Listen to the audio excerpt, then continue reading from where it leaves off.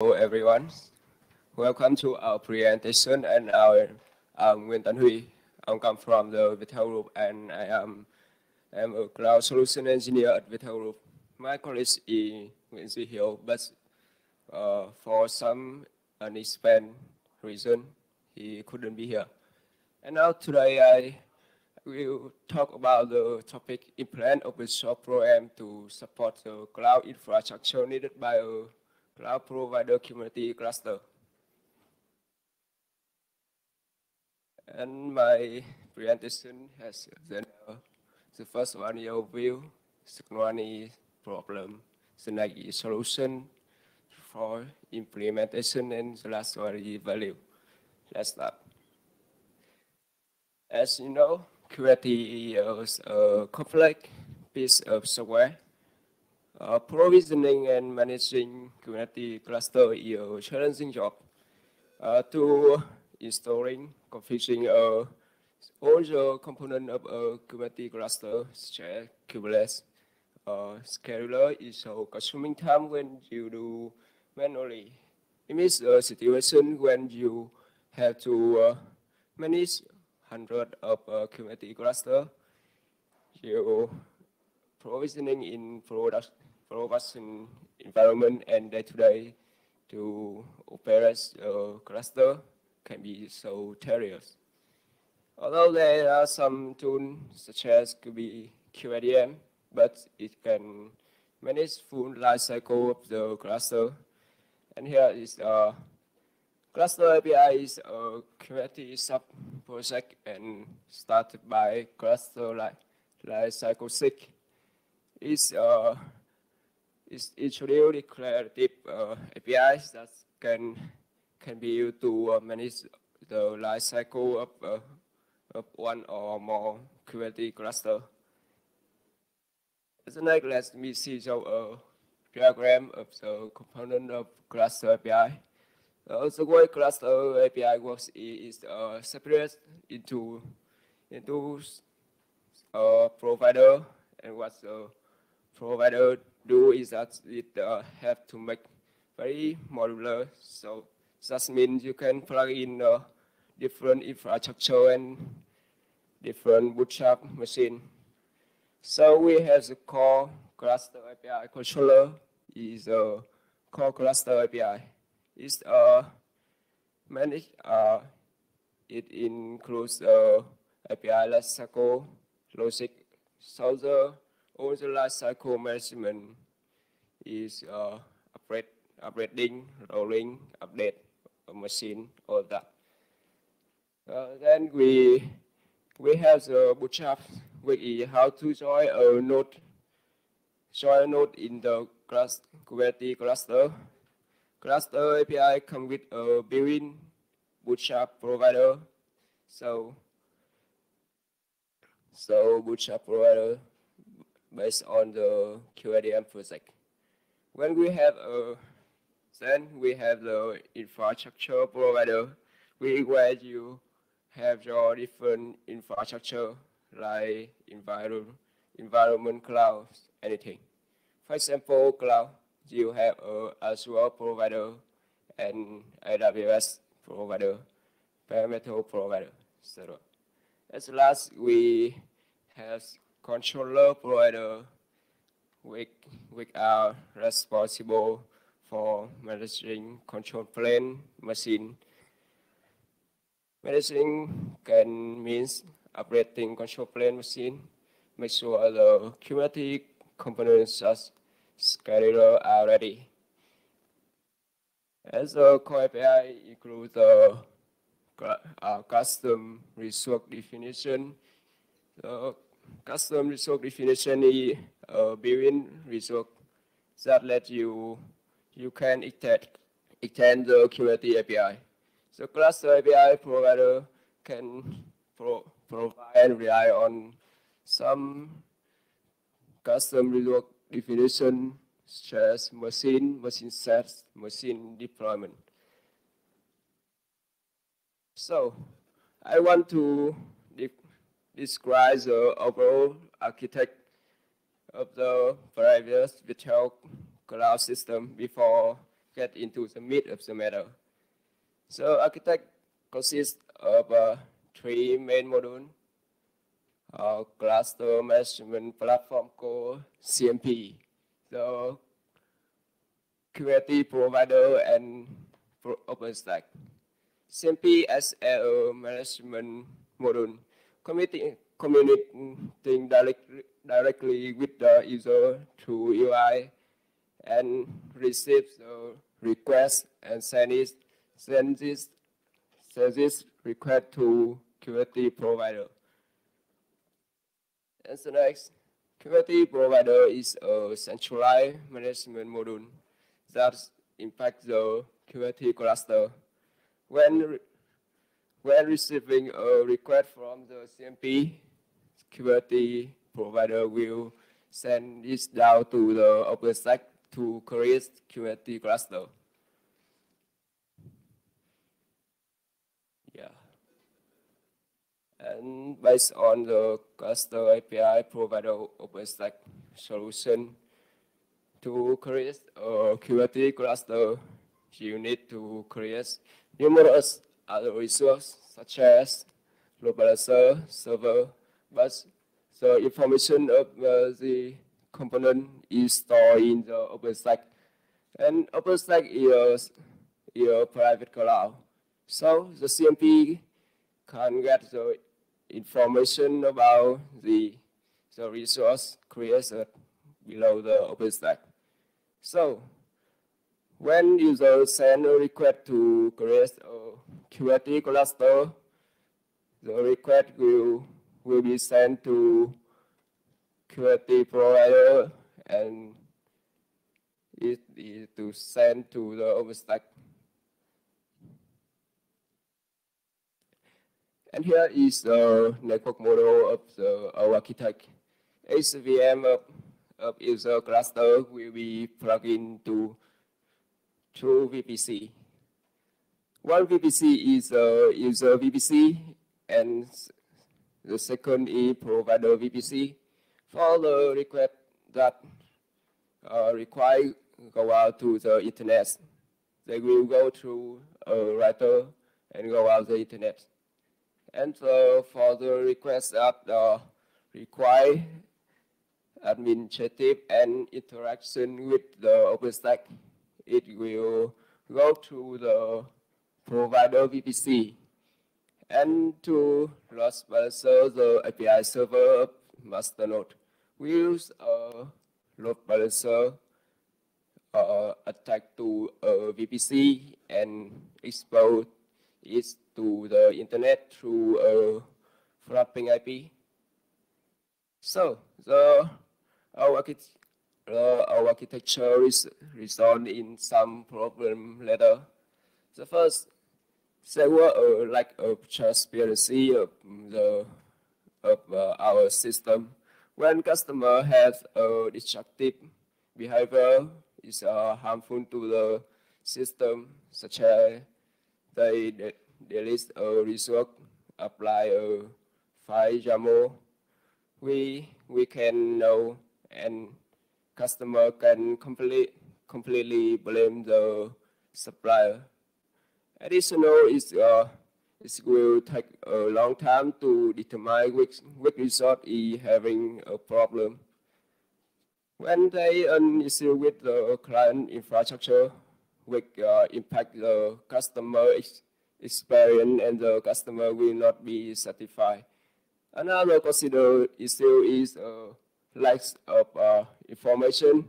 When a client sends a request to create a Kubernetes cluster, and the system dies successfully, all they receive is a notification that the cluster has been created successfully. The system can tell which resources are being created accordingly. And the customer will be able to update, revise, estimate, develop in a timely manner, since they don't have the information about them. And from that, the third problem is the calculation of the cost of using customer. User cannot know what they have paid for. And another issue is a complex network model. The issue affects both customer as well as service provider. And now I will talk about our solution. And instead of using Cluster API Provider OpenStack, we custom and design a plugin named Cluster API Provider Vitel. The plugin can code to the CMP to create a Kubernetes cluster. Our CMP can create results similar to OpenStack. As is our new architect. User send a request to create a Kubernetes cluster to UI. The CMP receives the request and send it down to Kubernetes provider, and then it will go back to CMP to create a related result to the Cluster API Provider Vitel. And the information of the result used to create a cluster, such as LoadBalancer server volume, will be stored in the database of CMP. And it can push to the user through UI. With that, it's possible to show the customer the information of the result created. And now is here the new architect model network. HVM of the user cluster are plugged in user VPC, and for other requests to export to in the internet or connect to CMP API, it through a router, and we still use a LoadBalancer to LoadBalancer the API server of masternode. And to custom Cluster API Provider Vitel, we follow the cluster infrastructure provider contract of the Cluster API and the machine infrastructure provider contract of the Cluster API. We have defined the Vitel cluster template, Vitel machine, and Vitel machine template. In the API type, we add the field spec and status. Spec field is define the desert status, and the status field we define the offshore status. In the API Vitel cluster type, we have spec field, control plane endpoint. It's the endpoint for the cluster control plane and other object. And at the status field, we have a required field ready. It's used to indicate the provider specific infrastructure has been provided. And in the Vitel machine type, we have spec field provider ID. It identifies the UID of the provider machine instance. And as the status field, we have required field ready, and other optional field such as file reason, file message. And we have defined a process here called reconciliation. The provider must watch for new update and delete result and respond accordingly. And so we have a role-based asset control. It's okay. And now in more detail, we define four main custom resource definition. It's Vitel cluster, Vitel machine, Vitel cluster template, and Vitel machine templates. At the Vitel cluster, we have defined the component of a Vitel cluster, such as the VPC, subnet, region, LoadBalancer, security group, listener, API server port, control plane endpoint, and in the virtual cluster, we have defined the virtual cluster spec and virtual cluster status. And at the virtual machine, we have defined a component of a virtual machine, such as server, region, image, volume size. And the virtual machine template, it have the Cluster API Provider virtual can integrate with other cloud provider. So it's the state transition when you create a machine. When machine creates a bootstrap provider was a machine in pending status, and machine controller set the data script name from bootstrap config. As the next status is provisioning. The infrastructure provider start create infrastructure for machine, and when machine infra is ready, is set the status is ready. As the next status is provisioned, and when the status of machine infrastructure ready, and the machine controller will set the machine status phase provisioned. And now when is the controller of our Cluster API Provider virtual, when Cluster API Provider virtual run, it will run two concurrent reconcile stream. It's a cluster and machine.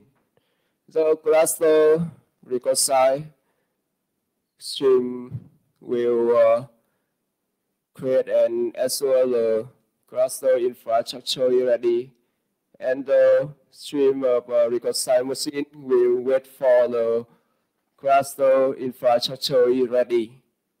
At the reconcile of cluster, we will create a VPC, create subnet, create a LoadBalancer, and another other object. It will assure the cluster infrastructure is ready. It will set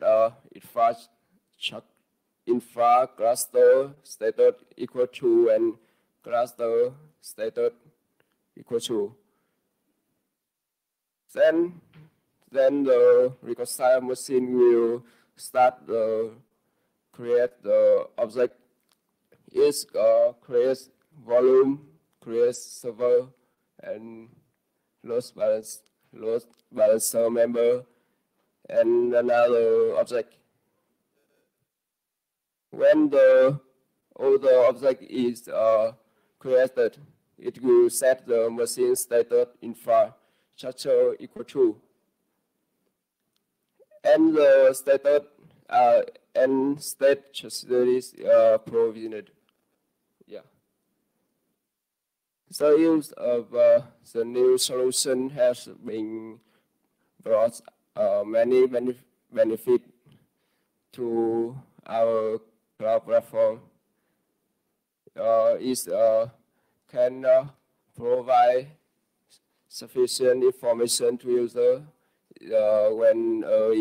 when user send a request to create a Kubernetes cluster, and all the information of the relative resource is can push to the UI, so the customer can see all the information. The second is it will solve the pet problem, and customer will know what the next the new solution will assure transparency for customer and system, And the last, it will increase the experience when they use our cloud. Yes, thanks for your attention. Anyone has a question?